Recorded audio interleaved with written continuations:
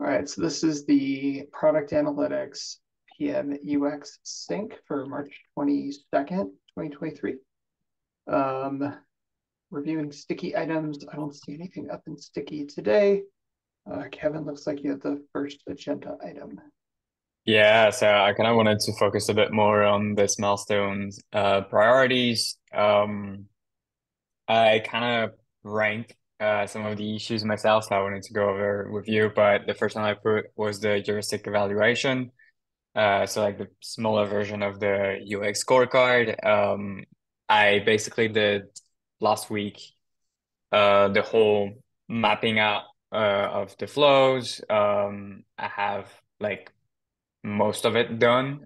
So now I'm kind of going through the process of using our heuristics to evaluate them. I'll basically share this. Once this is done, this should not take me a lot of time to do, Okay. especially that it's a trimmed down version since we don't have the job to be done. So I just put this at my priority number one because it's also a great way for me to get acquainted with the setup.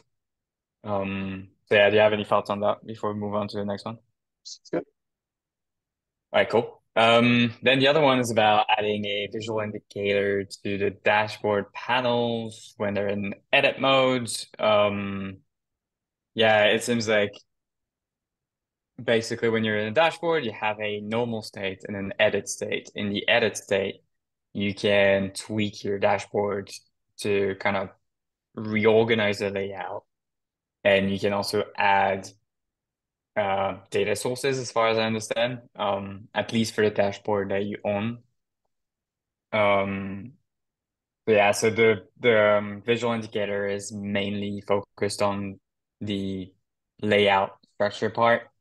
Um, I don't expect this issue to be like a big chunk of work. The only thing that when I started doing the uh, evaluation, the heuristic evaluation, that I kind of noticed is just the edit pattern is a bit weird in a way that it kind of combines, like I said, both the appearance of the dashboard as well as the content.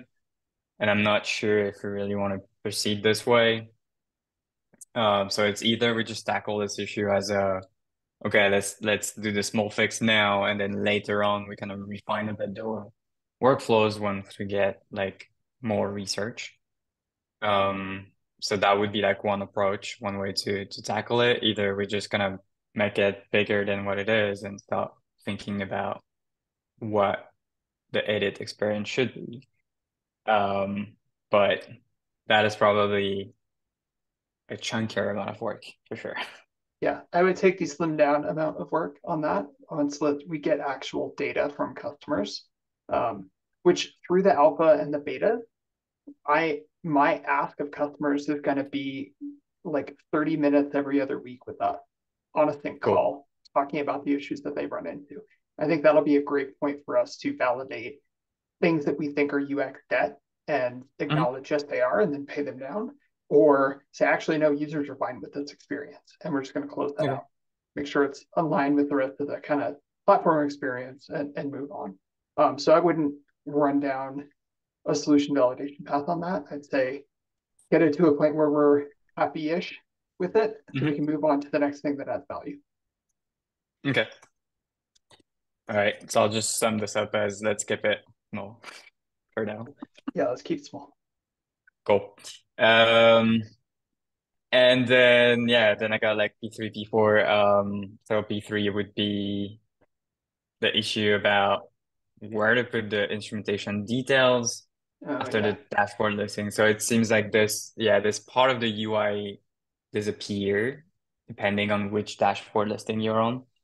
To be honest, I still need to kind of go a bit into the weeds of the different listing because I don't fully understand it right now. So that's going to be probably like most of the complexity of this issue is just me understanding this because then other than this is just figuring out where to place something in the layout for now. Yeah. Um, so So I this guess, is just to, I'm going to restate it and make sure I understand the issue. Today, if you don't have any dashboards, you first need to point at a data source. That's what yep. instrumentation details gives you. Once you've done Yeah. that, though, you lose what you're pointed at because we replace that with a different that button with a different call to action, or just remove the button altogether. Yeah. Which is yeah, so what I've seen so far, if I'm not mistaken, is you have the instrumentation details at the beginning, then once this is set up, the buttons change for a new dashboard, something, That's right. and then visualization designer, and then this instrumentation detail disappear. So I believe, like the way I'm understanding this issue so far is that we want to keep it no matter the state of the dashboard, and we kind of need to figure out what to do with this. That's how I would sum it up. Yeah. If Did so, I'm sharing my screen real fast. Yep. Going from this is what you see with instrumentation detail if you don't have a data Yep. source, and then once you do, it becomes this visualization designer, so that you can start to Yep. build data for your dashboard off of your data source. Um, yeah, I would either make this a drop down of change data source or view data source, edit data source, something like that, at which point we might need a different screen to show that, or do the same thing here. Let me see my data source or change my data source. Yep. The Yeah. experience after that, I think, could get more complicated because you might, like, I can see, I want to look at data right now for this pre-production environment, and now I want to look at data for this production environment. And then there could be a use case later down the road of I want to compare the data between the two environments. Like, there's just going to be some limitations there. So I would go, let's solve for you can change your data source, but it completely changes your data source. We can't compare. Um, and I don't know Mhm. what that does then to the state of the dashboards. Man, this use case is blowing up as I talk through it. What do you think? Um, yeah, I mean, and yeah, I still need like to understand the purpose of the instrumentation details beyond the initial setup. Like I still need to grasp this because it's not fully clear to me right now. Like I understand why we have it in first hand, but why Yeah, would we want to have it later is most likely to tell me, okay, where would that live? Um, and yeah, just as you're showing, just to call out that I know Tim is also working on merge request to introduce a new flow on creating a custom dashboard, and I think this will add another CTA to this part, which is like new dashboard. This is going to be a primary. Then we would end up with three CTAs in this area if we were to retain it there. There's something to kind of think about, but yeah. it's yeah. It's just the why that needs to be a bit fleshed out, I think, for me to be able to proceed with it. I think the why there Um, is I messed up or I've changed my stack and I need to point at a different data source. That's what instrumentation okay. details gets you, right? Let me write this down so I don't forget.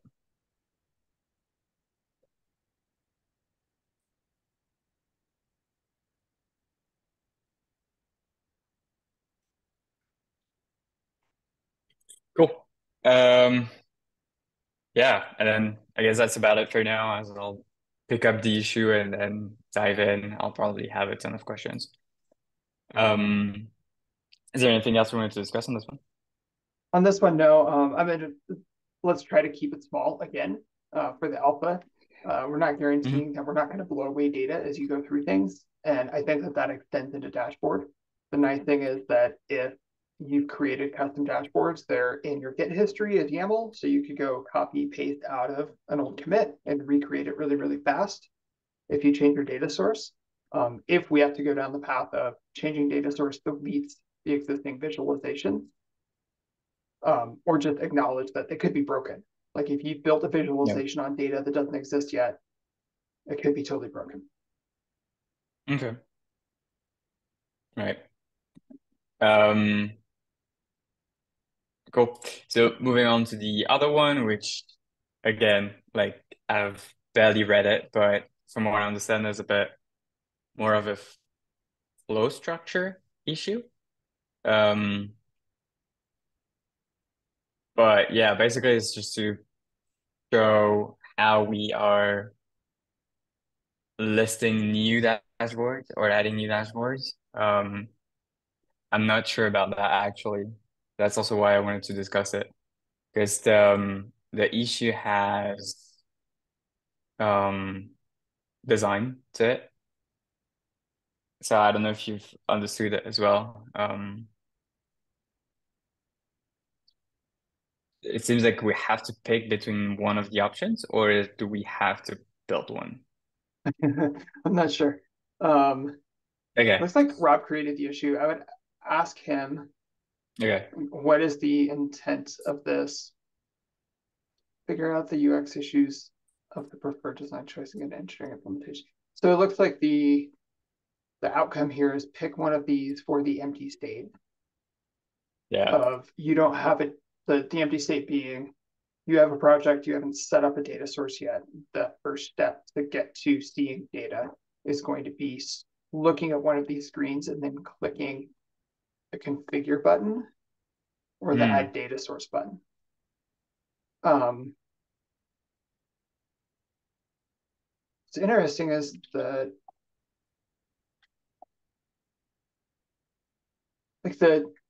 what I would want to get an answer from Rob is why like that last one, the analytics data sources shows product analytics and insights, and then the standard page and the standard page one shows value stream and CICD when you're on dashboards Hmm. and not product analytics. Just trying to Yeah. understand like what will a user actually see here? Like what data can they configure and go get to, or what dashboards can they go build based on this empty state? If you haven't set a data source, product analytics, what will they see? And then the treatment of it, we can tweak and align on. But which like what's actually showing up there today? If I had an empty data source for this new visual, Yeah. Got it. Write this on its own. I'm gonna just add a note to um, I'm gonna reread the issue and then I'll add a note for Rob, just asking. Cool. Or if he watches the recording, he can let us know of kind of more what the intent of the issue is. That's Yeah. 391,495. Cool. Got it. And yeah, with that, that was the last one. That's the way I ordered it. The thing I wanted to check out with you is, do you feel it is accurate, or would you reorder them to prioritize another issue? Um, I would I would focus on the work within the first external user epic first. So Hmm. P3 and P4. Um, the visual indicator I would do after that, and then the heuristic evaluations just to make sure that we're continuing to move towards getting that weekly active user number beyond 0. And Yeah. we're going to gain a ton of insight from users as soon as we actually have users. But we have to get this work done before we can get to that state. Got You'll probably get sick of me saying that.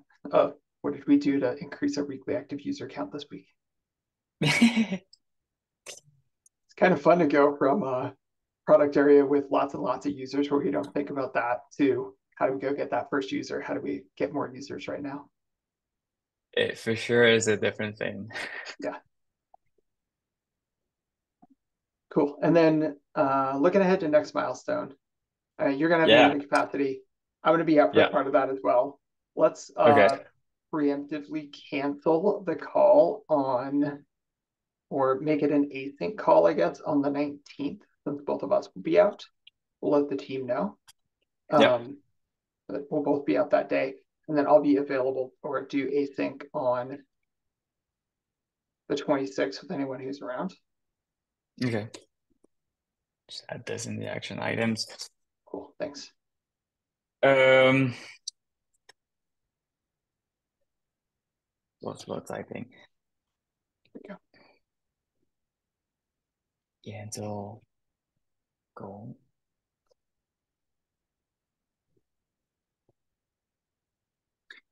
Cool. And then the other one was, yeah, I mean, it's just following up some of the discussion we had around building a job to be done for the stage. Um, I don't know what's your feeling on that, but I would feel that we should do it sooner rather than later. I'm comfy Um, with building a job to be done. I don't want to go down the whole research path with it yet. mhm. just to Okay. keep that focus on getting those first users. Because I think we're gonna, just in the feedback we get, we're gonna validate a lot of assumptions around the job to be done and understand what they're actually trying to do and where there's value. If Mm. we build a job to be done around a solution without understanding the problem these customers actually have, we're going to be in a bad state and we won't have users because there's probably not enough of them. No, for If sure. I we, think, yeah. I mean, on the problem part, that was my idea on actually focusing on the job to be done is to kind of framing like the problem first.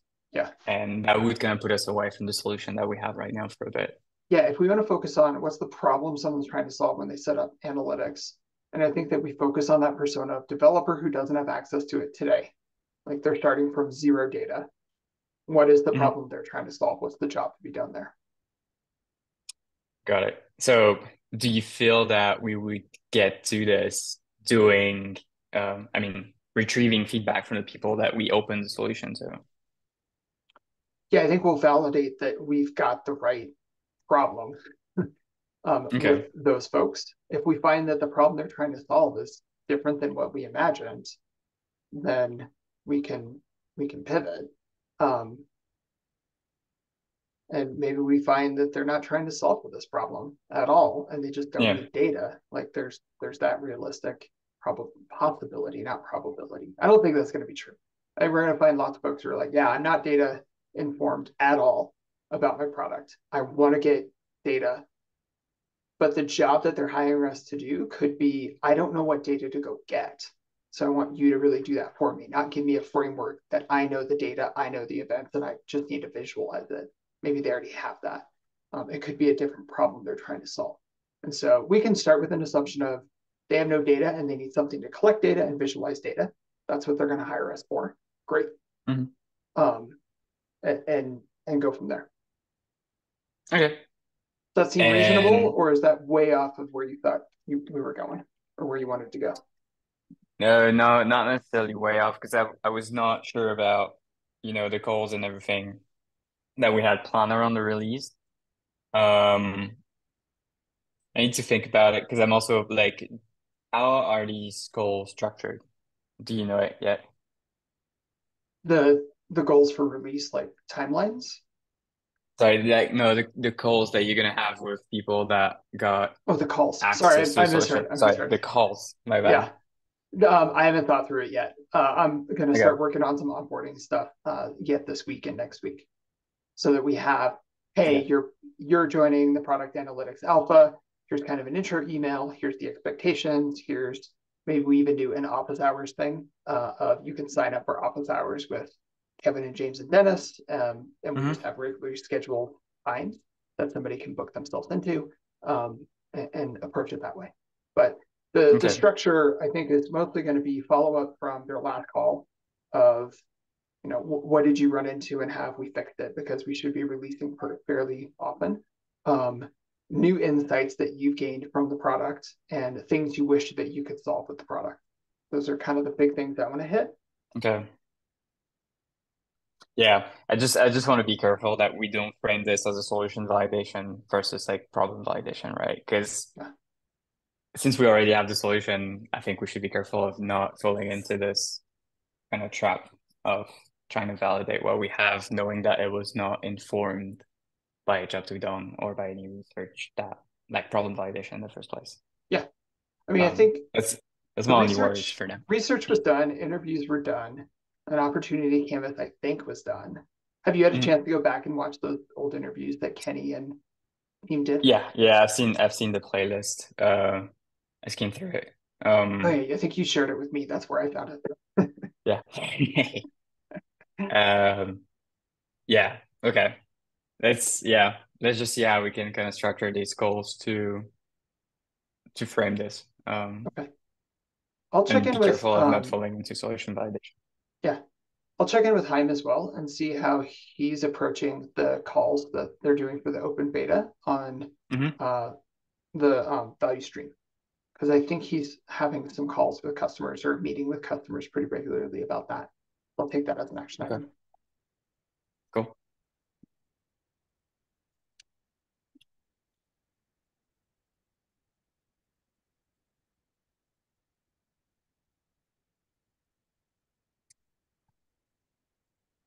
We have about 4 minutes left. Yeah. Last thing I wanted to touch on is the funnel visualization. And I'm going to check in with Dennis on this on our one-on-one tomorrow, or I should just ping him async or in the channel. I've seen this listed as part of our alpha. It's not in the alpha epic though. It's in the post GA Hmm. epic. So I wanted to get better understanding on that, especially since we've started to do work on the funnel analysis and just see where we're at today, what the plan is for that, and just get alignment on is this part of the alpha or is it not? If it is, then we'll probably need some design on this sooner than later, obviously. So I wanted to make sure that it had your attention as a, hey, here is a piece of data visualization that we're probably going to need sooner than later, because I don't think we have anything in pajamas for this. No, though, I mean, if we're talking strictly from a visualization perspective and chart perspective, I think we're pulling from a library that has it. Okay, So we could use that. cool. Yeah. But then again, what we kind of need to define, like what's the flow and how you can build this visualization with what we have right now. Yeah, yeah. Okay, cool. I'll check in with Dennis on that. I'm just going to do that in channel as soon as we're off the call.